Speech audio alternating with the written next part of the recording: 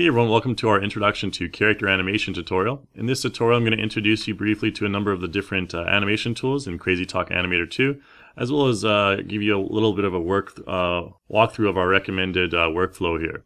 So let's take a look at this diagram first. You can see on the top we have a 3D motion.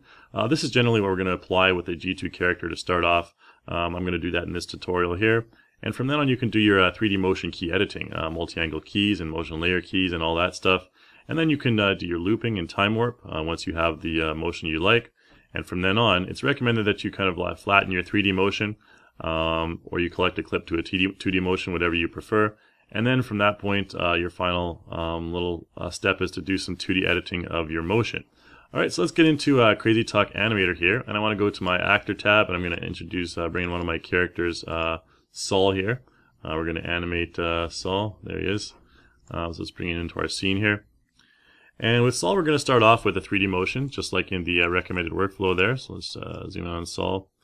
Let's go to the animation tab here, and in motion and 3D motions, I'm going to choose working motion. So we're going to go down here, and then we're going to use some thinking motions here. So we have think start.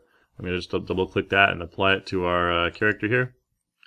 So Saul is beginning to think, and then we're going to be using a think loop right here. So we're going to be applying 3 clips in a row, and then we're going to be applying this think end with the Eureka. Alright, so there we have our 3 motion clips. So let's press F3 and go into the timeline here. In the timeline I'm going to open my 3D motion track, and you can see here that I have my 3 clips. Let's just zoom out our timeline a little bit here. So you can see I have 1, 2, and 3.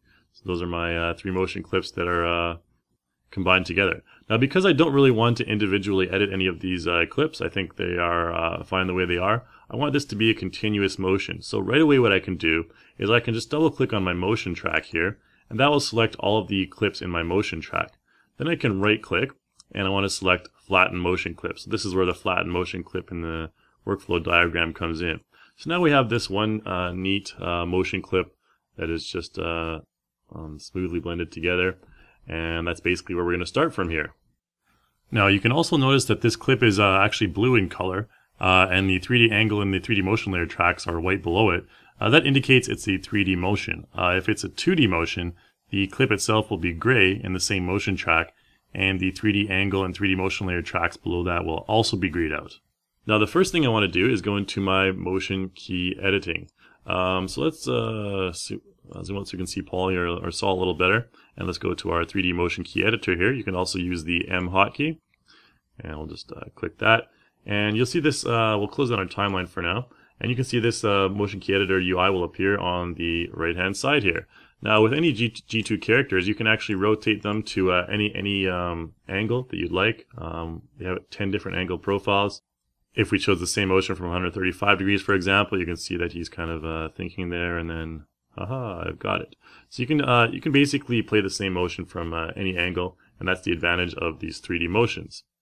So what I want to do is we'll start from the the 0 degree, the normal angle here, and then what I want to do is when he's doing his Eureka moment, I want him to be kind of facing the camera. So let's go and press F3 and go into our timeline one more time. Let's bring that over here, and with any motion key edit, you'll probably want to start with a keyframe in your track, in your 3D motion layer track. So I'm going to start about here, and I'm going to just go into my 3D motion layer track, and I can just double click in that track to create a keyframe. And there you go, you can see the key right there. And at this point, when he's at the extent of his Eureka there, I can just select his head bone in the motion key editor here, and use the E hotkey, and that'll give me a rotate gizmo. And then I can just move that to the left, right here. So then at this point, when he's doing the Eureka, he's going to be looking at the camera. And you can see at this point, however, his head turns a little bit too far because we did that rotating of the head earlier on. So what I can do at this point here is near the end of my clip, I can just go here and I can actually use this reset. And that will reset his pose to what the pose was in the original motion clip. So anything that was in the original motion clip, any editing we've done will now be reset to the normal clip. And now we should have the head pointing towards the camera the entire time. Okay, so that's your basic motion key editing. You can do that with any 3D motion. So let's go into our 2D motion layer editing now. I'm going to go here, and you can see this is our 2D motion layer editing. But first of all, we're going to edit our sprites first. So sprite changing is right here, and I'm going to select that. And you should see our sprite exchange, sprite editor appear on the right-hand side here. And you can see you can change a number of different sprites with your character. So let's close down our 3D motion track now, so we won't be needing that anymore, and go into 2D motion layer editing. So you can see in 2D motion layer editing, we have our body transform, body sprite, and body deform, and also our layer as well. Now we're going to talk about the sprites first. Now what I want to do is with his Eureka, we're going to have him thinking, and then at this point here, I want him to kind of be pointing his finger. So we're just going to do a quick sprite change with his finger. And we're going to select that hand right there, and we're going to give him a pointing like that. And so up to there, it's normal sprite change, then pointing finger, and then anyways, coming down to about here, we'll just return that back to a relaxed sprite. And now you can see that we have that simple sprite switching animation. So that's how simple it is to adjust the sprites in your character and do some nice little animation like that. Now let's take a look at body transform. So we're going to go back to about here, and I want now to go into our 2D motion key editor here.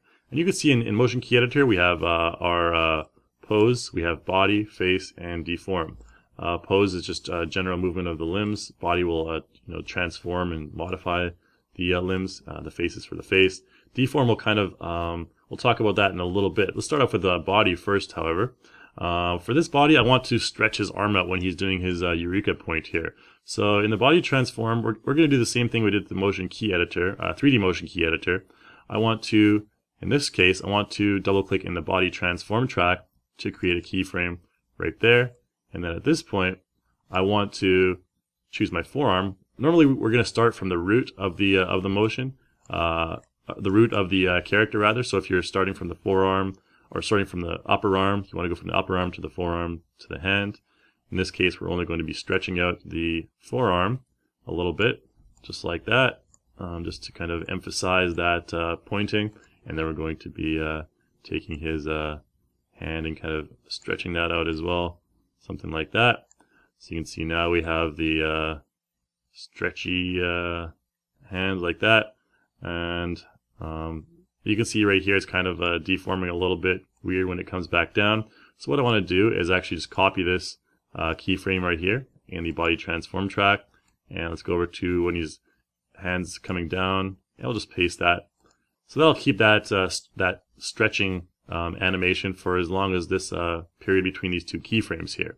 And then of course we can go back to the about here, and we can use the same reset function, and that will reset it back to the original flattened 3D motion clip. So let's take a look at that now. Stretch and then back to normal. So that looks a little bit better than before. So let's go on to the body deform now. So in the deform, let's zoom out a little bit here.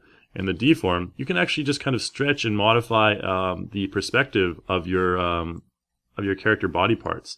So I'm going to go to deform here, and you can see we have a body deform track as well. Now to start my deform, I'm going to also double click in the body deform track, add a keyframe there at the same frame, and then at this point we're going to actually just do a little bit of deforming on his hand and his arm there. So let's go ahead and do that right now. We'll start from the forearm.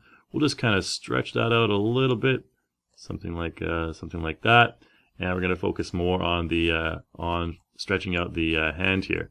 So when you're doing the body deform, you want to ensure that you keep your body parts close to the original root. Otherwise, you may have some issues with the body parts detaching from each other. So let's try and just stretch this out a little bit like that.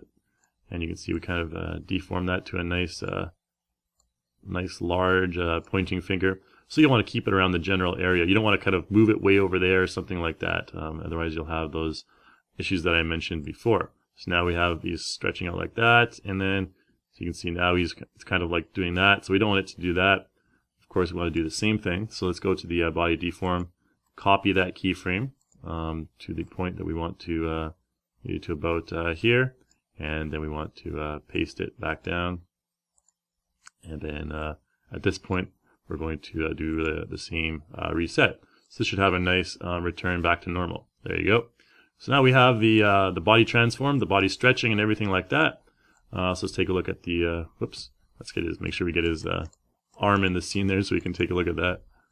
There we go. There we go. So we get that nice stretching out like that. So it's really emphasizing that point. Now for the last body part, I'm going to, or the body editing tool I'm going to use here is the layer editor. So let's go back to the beginning for this. And I'm going to select my layer editor here. You can also use the L hotkey.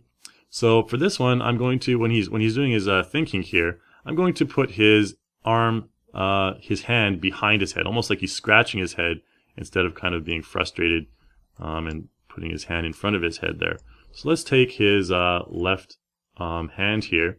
And what I can do is I can select his left hand and choose this send to back, this icon right here. And that will send it to the back of the next body part that I click. So I'm going to select send to back, and then I'm going to select his head.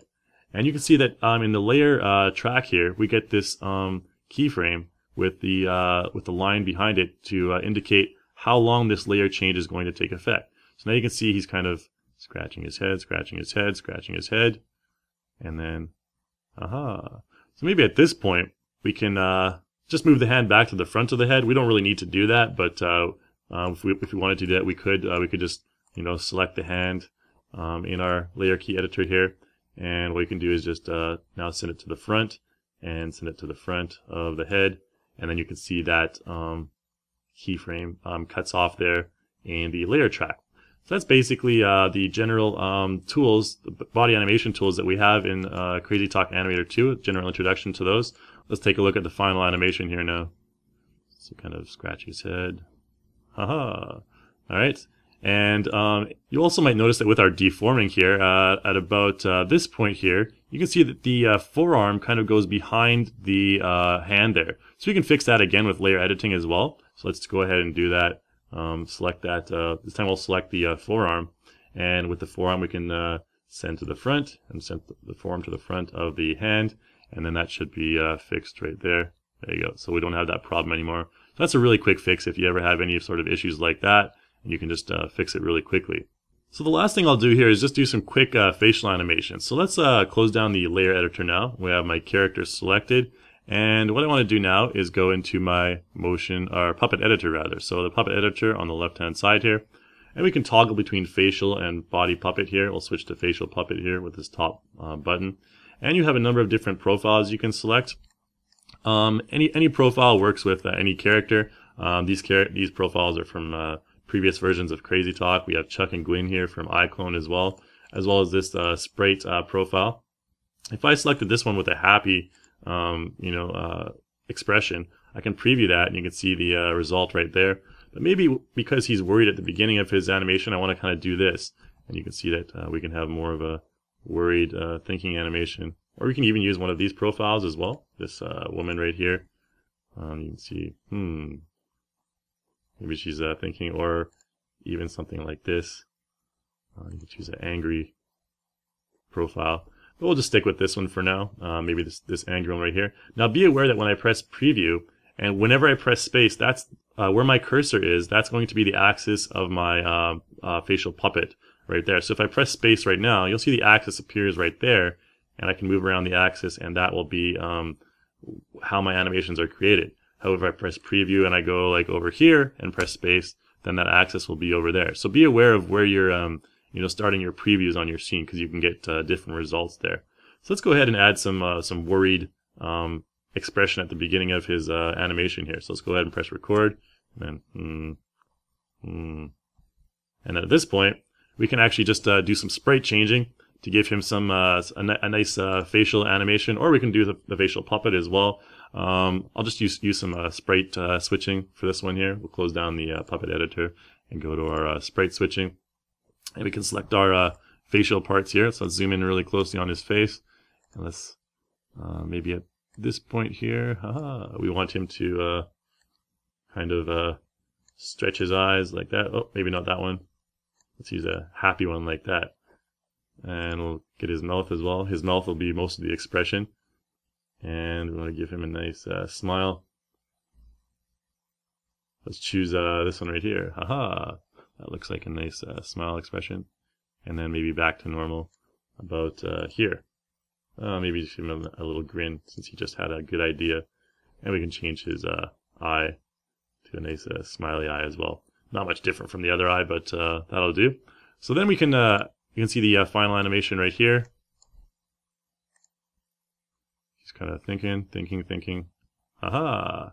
There we go. And at that point, if we want, we can also add some auto lip syncing as well. So I'm going to do that as the final touch to this animation here. So let's close down our sprite editor right now, and I'm going to go create a script over here. So I'm going to select Create Script. For this one, I'm just going to go ahead and record my own voice, since that's the easiest way to do it here. You can also use text-to-speech, add in a WAV file or a CrazyTalk script. Let's go ahead and record my own voice. So I'll just go, I've got it. Okay, so that'll be probably pretty good. We can just go ahead and, I've got it. All right, so there you go. We have the final animation right there. And if we want, I can press F3 and go into my timeline. And if the timing on your animation is not correct, or on your lip syncing is not correct, rather, you can go close down the 2D motion track, and we can go into our face track here. And you can see that the voice clip is right here with the audio data.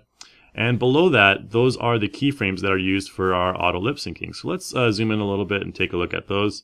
You can see we have all these keyframes, this K one right here, this IH one right here. I can just double click those if I wanted to switch them, and I can move them to any of these. So you can see at this point I'm going so maybe I want to have this BMP, and then we have I've got it. Alright, so there you go. That's the animation right there. And if the audio facial clip is off as well, you can modify that as well. Move this back and forth. So if I move this over here, for example, I've got it. Alright, so just is it a little bit later with the animations there. Now, it's important to note that the order in which you use the facial animation tools will determine which tool's facial animation data will take priority.